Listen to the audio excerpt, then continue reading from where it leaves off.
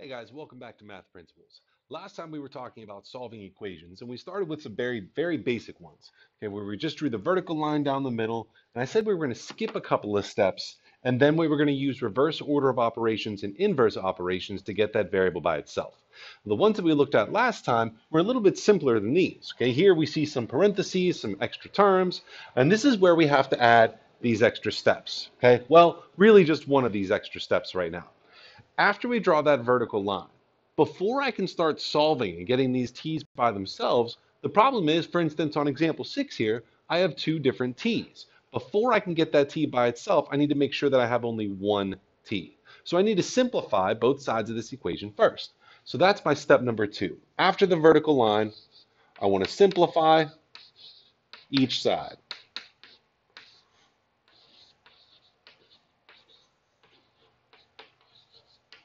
Now, keep in mind we're simply simplifying each side separately, one side at a time. On these examples, we'll see one side is already pretty simplified. We've got just a constant on one side of each of those equations. But the next ones that we're going to see after these, we need to remember that we're going to simplify each side separately. Well, let's get to it. So first off, I have 2 times the quantity, x plus 8 minus 9 equals 5.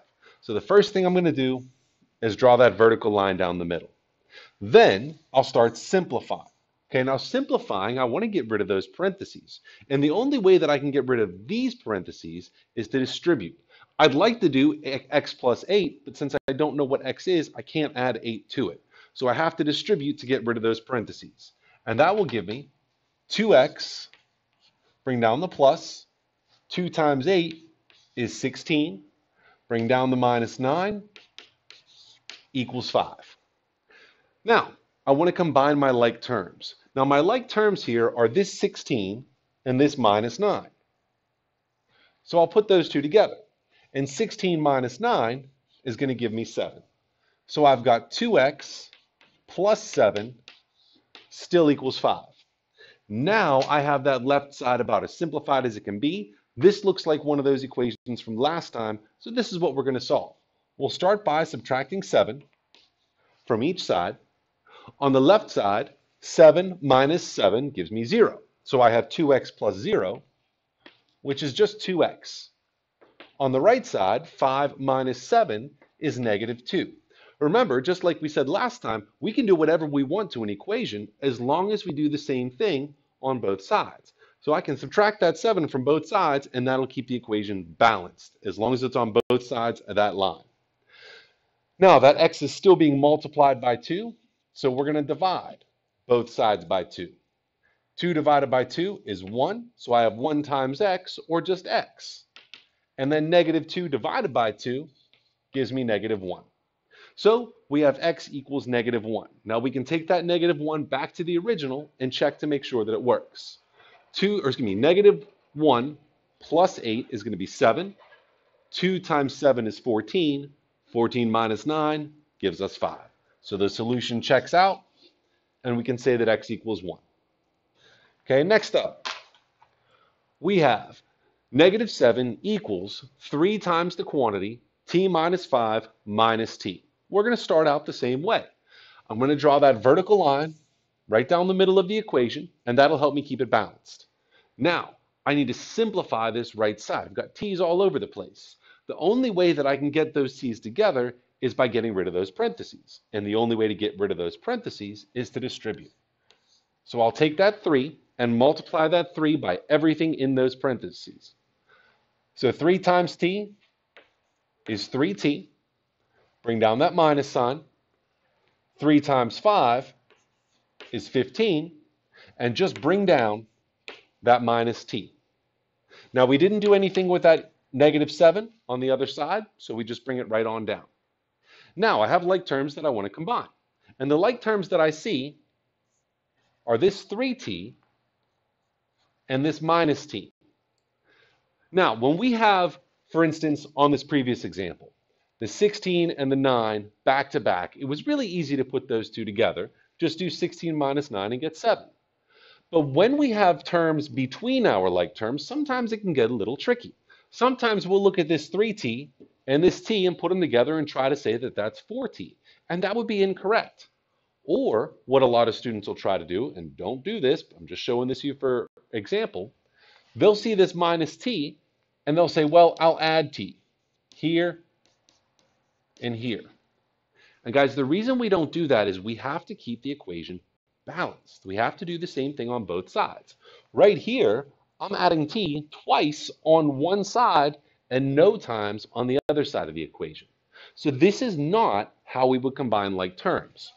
What we want to do instead is simply put these two terms together.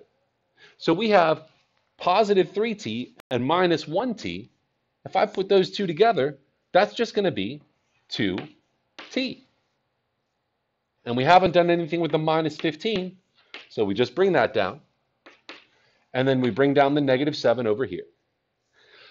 Now, I've got this equation as simplified as it can be. Now it's time to start solving. So that t is getting multiplied by 2, and then they're subtracting 15. So now it's time for reverse order of operations and inverse operations to get that variable by itself. So the last thing that we said was they're subtracting that 15. So the first thing we're going to do is add that 15 to both sides. Minus 15 and plus 15 cancel. So I would have 2t plus 0, or simply 2t. Then on the left side, I've got negative 7 plus 15. So think number line again, guys. If you're in the negatives and you add 15, you're moving to the right. Now, if you're at negative 7 and you add 15, you're crossing over 0 into the positives. So negative 7 plus 15 is going to end up being a positive 8. We're almost done. T is still multiplied by 2, so we'll divide both sides by 2. 2 divided by 2 cancels, and we would have 1t, or simply t. And then over here on the left, 8 divided by 2 is 4. So we have 4 equals t. Now we want to take that 4, sub it back into the original, and make sure that it works. 4 minus 5 is negative 1. 3 times negative 1 would be negative 3. And negative 3 minus 4 would give us negative 7. The solution checks out. We can say that 4 equals t. Next up, we have here negative 10 plus 4 times the quantity 3p plus 10 equals 18. And I want to solve it. So the first thing we're always going to do is draw that vertical line. It's going to help us keep that equation balanced. Next up, I want to simplify this left side. And the only thing that I can do to simplify this left side is to distribute that 4. So I'll have 4 times 3p, which is going to be 12p. Bring down that plus sign. 4 times 10 is 40.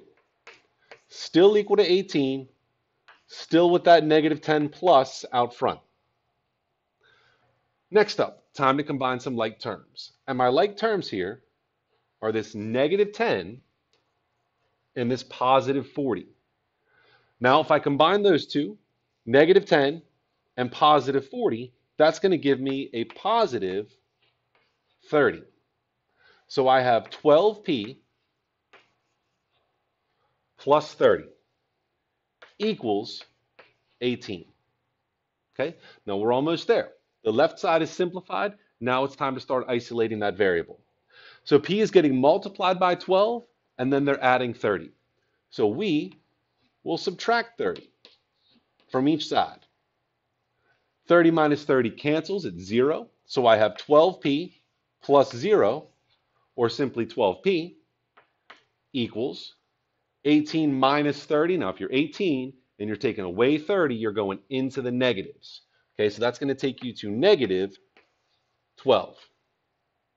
Well, they're multiplying by 12, so we will divide both sides by 12.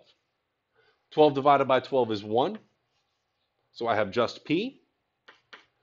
And negative 12 divided by 12 is negative 1. So we have now that p equals negative 1.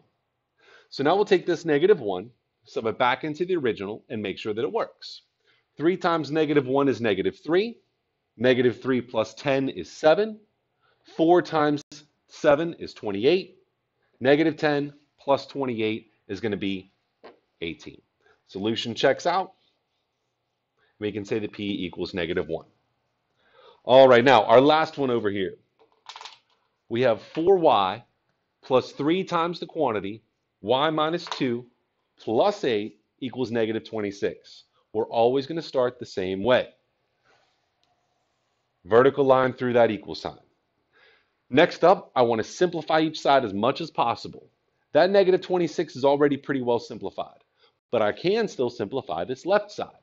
So I'll start by distributing that 3. Okay, 3 times y is 3y. Bring down the minus sign. 3 times 2 is 6. Bring down the plus 8. Still equal to -26. And we didn't touch that 4y, so we'll just bring that right on down. Now we want to combine our like terms. Now this time we have 2 sets of like terms.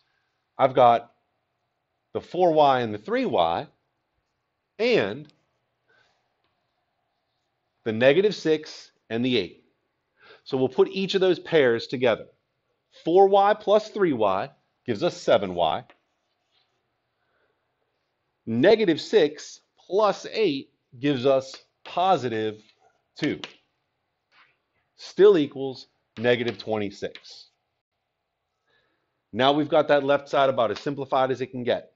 So the next thing that we're going to do is solve. Reverse order of operations, inverse operations to get that variable by itself. So they're multiplying by 7 and then adding 2. The first thing we're going to do is subtract that 2 from both sides. 2 minus 2 is 0, so I'll have 7y plus 0, or simply 7y, and then -26 minus 2. So you're already at -26, and you're taking away 2 more. You're getting deeper into the negatives by 2. That's -28. Okay, now we're almost done. Divide both sides by 7, and we'll get y equals -4. Then we'll take that -4, sub it back into the original just to make sure that it works. -4 minus 2 is -6. 3 times -6 is -18. 4 times -4 is -16.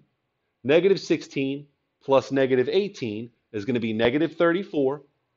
-34 plus 8 gives us -26. Solution checks out. We can say y equals -4. Now, guys, these equations might look a little bit different from yesterday, but they're really all the same. Okay, we draw the vertical line down the middle. We simplify each side. We use reverse order of operations and inverse operations to get the variable by itself. Check your answer. The only difference is yesterday, we didn't have to simplify each side because they were already simplified. Now we do. Okay. All right, guys, there's an assignment posted to Canvas. This video is posted to Canvas. If you have any questions at all, please make sure you contact me. I look forward to hearing from you.